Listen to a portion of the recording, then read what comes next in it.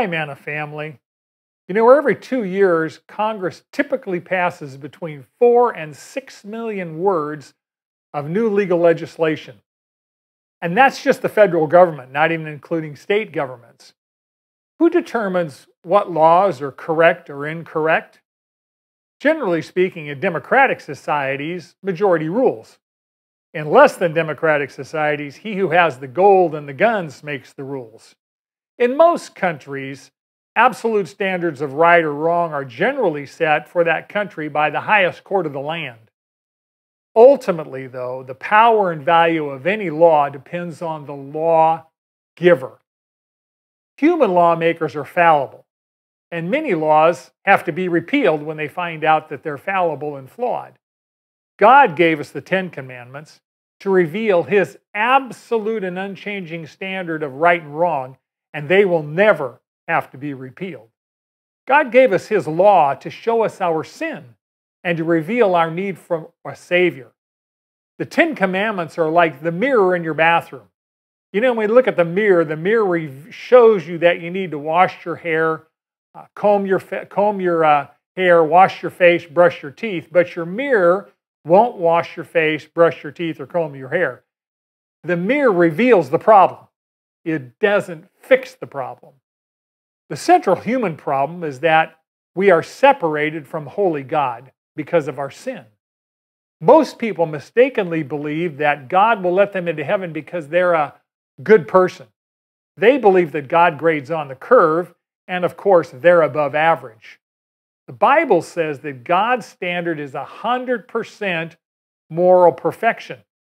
If you have broken even one of God's laws in your entire life, you fail God's entrance exam into heaven. God didn't give us the Ten Commandments so that we could get into heaven by keeping them perfectly, because no one except Jesus has been able to keep them perfectly. Bill Williams once said, "The law is the light that reveals how dirty the room is. It's not the broom that sweeps it clean."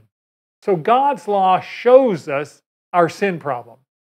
God Himself provided the solution by sending His Son Jesus, who kept God's law perfectly and died in our place to pay the penalty for our sin.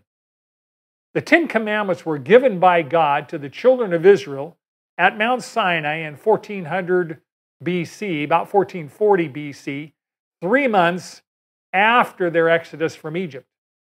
They have been the foundation of Christian and Jewish moral and legal law ever since. The Ten Commandments are usually divided into 2 tables. The first 4 laws have to do with our vertical relationship with God. You shall love the Lord your God with all your heart, soul, mind, and strength. The second 6 laws have to do with our horizontal relationship with people. If the vertical relationship with God is right, the horizontal relationship with people will also be right. Contrary to popular belief, the Ten Commandments were given to humans to give them a great deal of freedom. There are only 10, not thousands. 2 commandments tell us to do something. 8 commands tell us not to do something. See, God loves us enough to say no when it would keep us safe, if there's something that would harm us. As parents, we've all told our children no in order to keep them safe.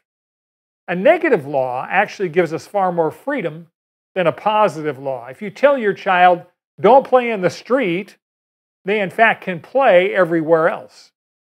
Someone has said, we're not saved by the Ten Commandments, but we are kept safe by the Ten Commandments.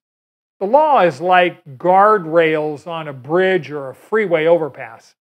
It keeps us safe from dangers on the road as we journey through life. God gave us the Ten Commandments because He loves us and He wants the best for us. Remember, God designed us to do life together